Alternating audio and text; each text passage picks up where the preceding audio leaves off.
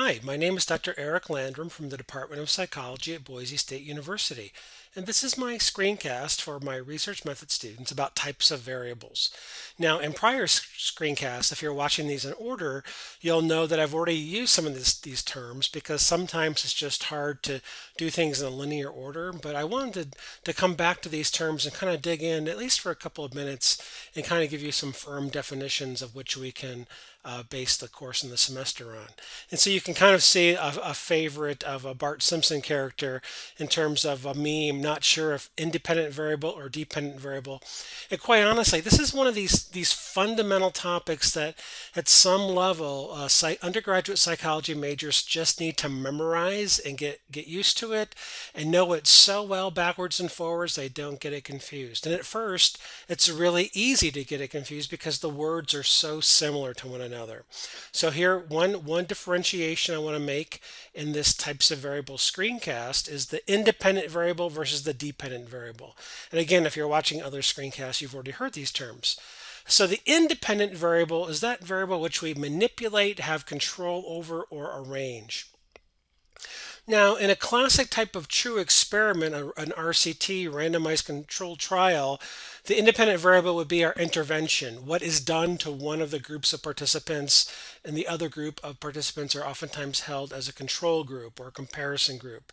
And so that's the classic version of that. So, and obviously it's the experimenter that has control over which group gets what version or condition of the study. But I wanted to mention that last part there a little bit. The independent variable are those variables that we manipulate, have control over, or arrange. So for example, gender is a very popular variable to study in psychology. However, we can't randomly assign individuals to their genders. They actually have those themselves. And so what we do then is that we call those subject variables, and you'll read about this more in your textbook. But we can arrange people by gender. So we can arrange people by men and women. We can ask them to self-select on a survey. By the same token, and the subject variables are these traits, qualities, characteristics that we carry around with us. And so Democrat, Republican, Independent is, I don't manipulate, I don't have control over that, but I can arrange people, or more properly, their responses and their behaviors by the category or the classification I'm interested in. So just remember that about independent variables. We manipulate, control, or arrange. Now, the dependent variable is that thing that we measure, and we're going to dig into this a little bit more in the screencast, but the idea here is that this is the thing that we don't have control over, that when our participant shows up to be in our study, we have no idea what the behavioral response is going to be, and that's the thing that we're going to measure. We tend to measure that either quantitatively or qualitatively, and we'll actually get into those terms here in a little bit in this screencast. Another distinction that is not necessarily mutually exclusive of the one prior to it, but I think it's important to think about, are continuous variables versus discrete variables.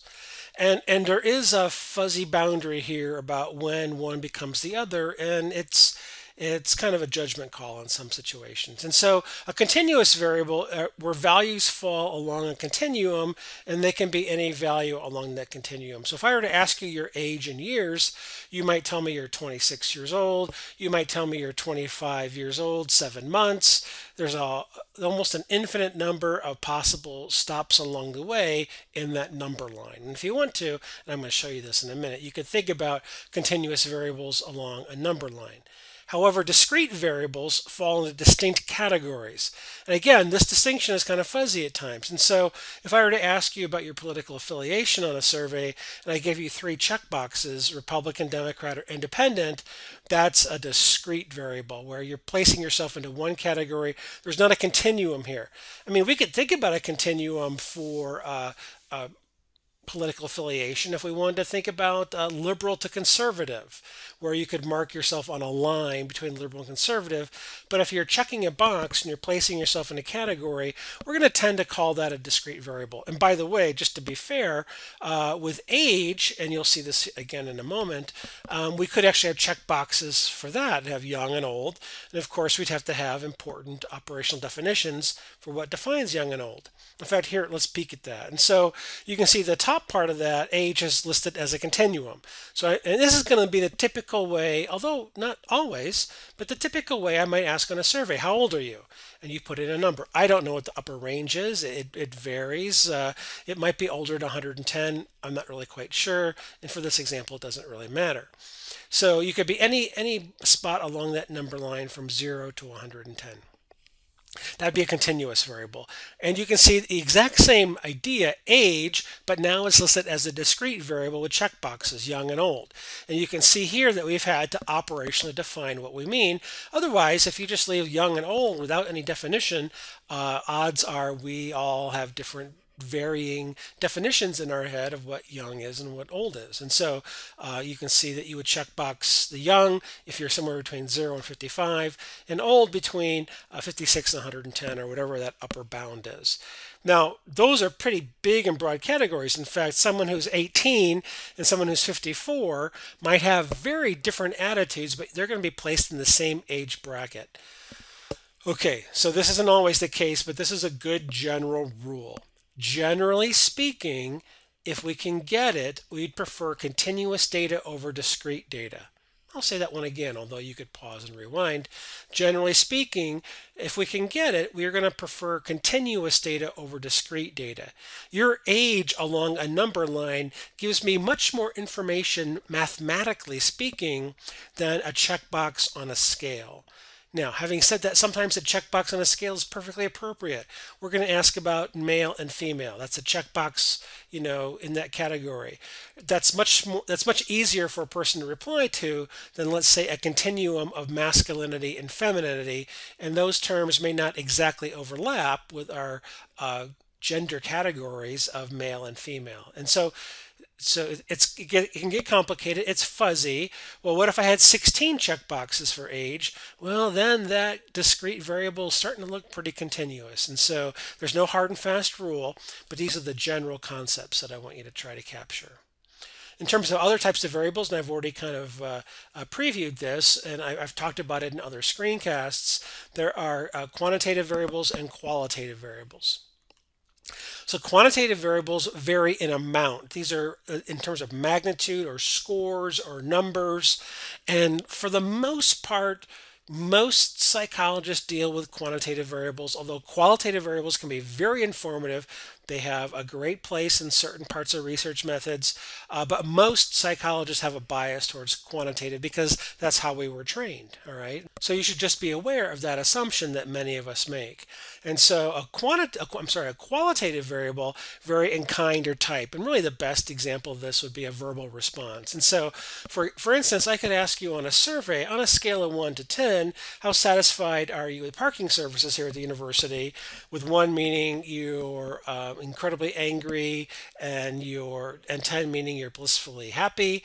That would be a quantitative variable where I'm trying to get a number or a score or a magnitude. Or I could ask you in an open-ended survey, tell me about your parking experiences at this university, where you would write in your words, you type them into the online survey, and that's a qualitative variable. So they're all dependent variables. I'm still getting responses from participants. It's either am I getting numbers or am I getting words, and that's typically the way that we demarcate that division between quantitative and qualitative. To be honest with you, I'm not a qualitative researcher, although I can appreciate it. I've done qualitative research in terms of content analysis, but I want to give this a little bit of extra emphasis by a couple of research methods authors, Chris Cosby and Scott Bates.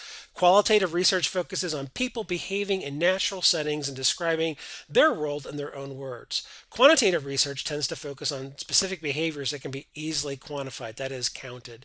I think that's a great depiction, and it really shows you.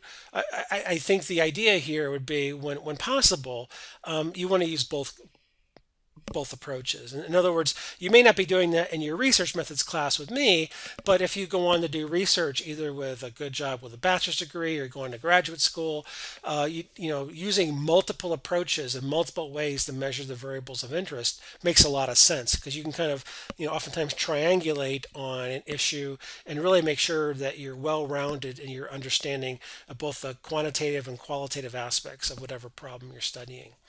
And so, and I would highly recommend that as you continue in your psychology education to become better acquainted with both approaches, both quantitative and qualitative.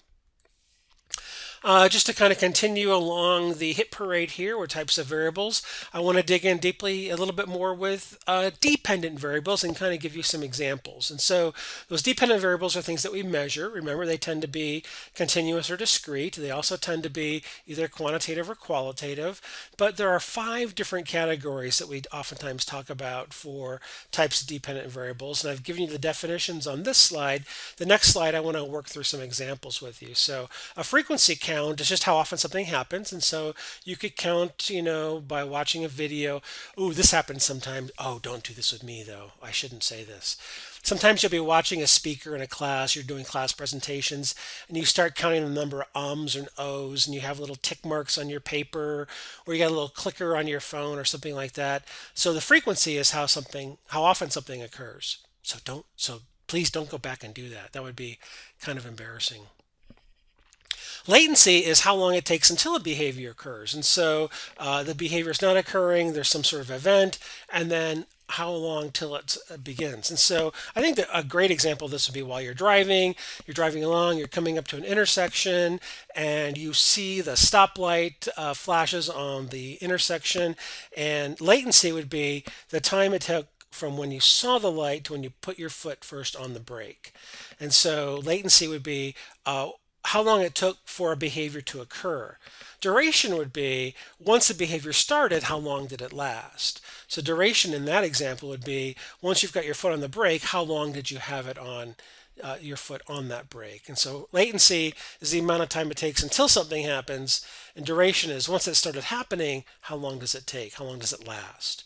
Amplitude talks about the strength of the response or the magnitude of the response. And so you can think about someone giving you a gentle little tap on the shoulder versus an all-out punch on the shoulder, and you can understand that the behavior is a tap on the shoulder or hitting someone's shoulder, but you can understand the amplitude or the intensity is going to be different. And so that's like touching the brake versus slamming on the brake. You're still braking, but now we could get a measure of amplitude. We could actually, in a braking situation, we could measure pressure, of how hard you're pressing on that brake pedal. And finally, choice selection is a classic, and that's really your answer from multiple options. And students are very familiar with this type of dependent variable. Every time you've taken a multiple choice test with A, B, C, or D is the correct answer, or some variation on that theme, your answer in that situation would be considered a dependent variable measure. And it's really not about frequency, latency, duration, or amplitude, but it's really your choice selection from a series of options. So let's dig just a little bit deeper and look at some examples. And again, if I go through this too quickly, you can always pause the screen here and come back and read these, or you can replay the video from YouTube at any time you need to.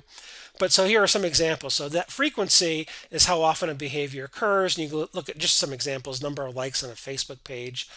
Latency, once you started to do something, I'm sorry, I take that back. Latency is the amount of time until a behavior occurred. And so maybe you've got a new songbook. How long did it take until you learned the lyrics to the new song? You got a new credit card, but how long did it take until the first time you used it? Okay, and so latency is the amount of time it takes until a behavior starts. Duration is that once it starts, how long does it last? So the amount of time a customer remains brand loyal. You start playing Xbox or PS4 or something. Once you started, how many hours or days did you continue playing? Amplitude, I've already talked about some examples about braking. So the amount of noise in decibels would be amplitude. You could be rating someone in terms of an annual evaluation, the degree of test anxiety, high, medium, or low. And so you can see there's different levels or magnitudes of amplitude. And finally, choice selection, your classic answers from a multiple choice test. You get a survey from Apple asking you how favorable are you towards their products. You give it a score on a scale of 1 to 4. That would be an example of choice selection. All right, finally, as we come to the conclusion of our types of variables screencast, and this is a little bit different use of the words as you might be used to, extraneous variables and nuisance variables. And again, we're going to dig a little bit deeper into this research methodology that we're spending the semester studying. So extraneous variables and nuisance variables, hopefully you can tell by the depictions here, are things that we don't want. Extraneous are extra, they're not part of the study. Nuisance variables are things that we're not really interested in, although we may have to account for them. And there's a couple different options with extraneous and nuisance variables. So first one here you see on the screen, you may try to control for these or perhaps incorporate into an independent variable.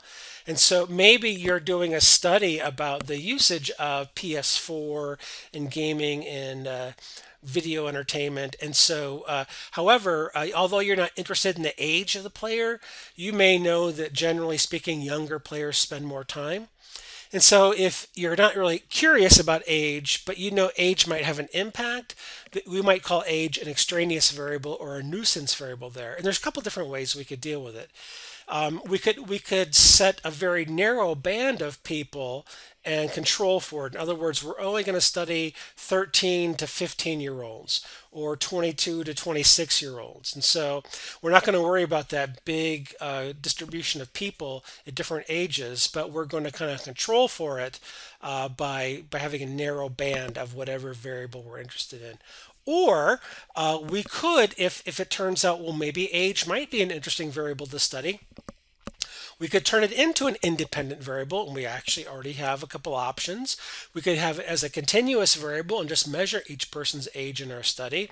Or we could turn it into a discrete variable and have them check a box in terms of their age range. And so 13 to 15-year-olds, 15 to 17-year-olds, so on and so forth. And so really the two options we have with extraneous variables or nuisance variables, we try to control for them by limiting somehow the range of people we might be testing, or we just turn it into an independent variable and we see if age has an effect. So those are a couple different options for dealing with extraneous variables and nuisance variables.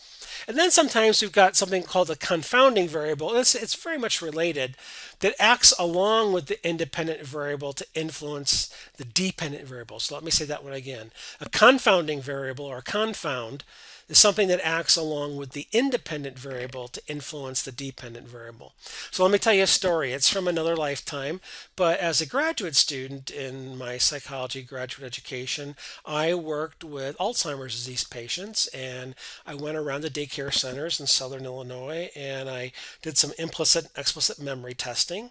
And I'm not going to really go over all of that, but I think the point will become clear quickly, I hope. And so I was interested in their memory performance on this little word task. It's a little bit like a crossword puzzle. You might ask for a 6-letter word, and you give them the first 2 letters, and you have them think about any 6-letter word that begins with those 2 letters. You have them generate as many as possible in a certain amount of time. You do this with Alzheimer's patients. You do this with age-matched healthy control folks. And you test the hypothesis about implicit and explicit memories.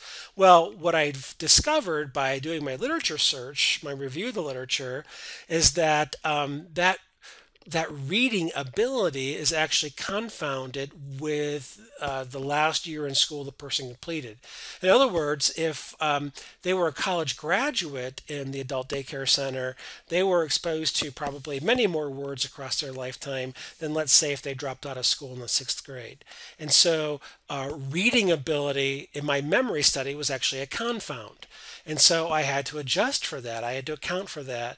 And I was able to do that. But it was a good thing that I read the literature. I looked at previous journal articles about that topic. And, even though I personally in my study had no interest in reading ability, I did want to know how well they could complete this little word task. And so I had to account for that. And if I didn't, that would have been a confound. I could have been at a poster presentation at a conference and someone said, "Did you make sure the reading abilities were the same?" And I'd have gone, no, I didn't do that.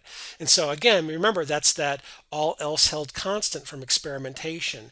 I want a nice clean comparison of the effect of my independent variable on the dependent variable, all else held constant. And so I could have made sure that I had only people who had a college college educated, reading level, or I could have turned it into a variable and had different levels of that independent variable of reading ability.